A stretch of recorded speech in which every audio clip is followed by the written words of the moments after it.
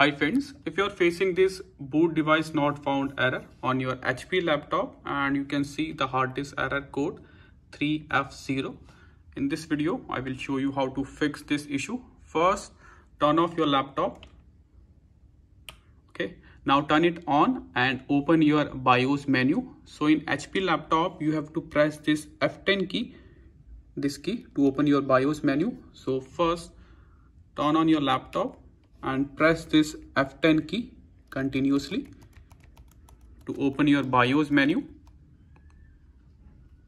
If you get this screen, select exit, then press enter, then select yes, then press enter.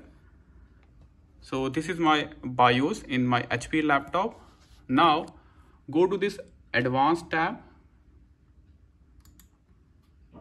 Now click on this boot options. Now scroll down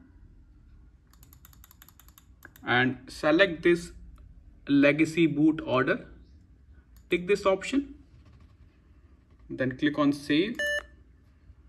Then click on yes. Then go to your main menu tab. Click on it.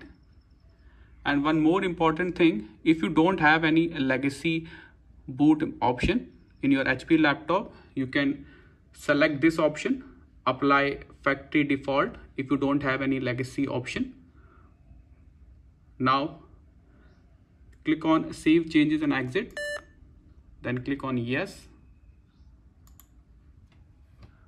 Now wait, your laptop will restart.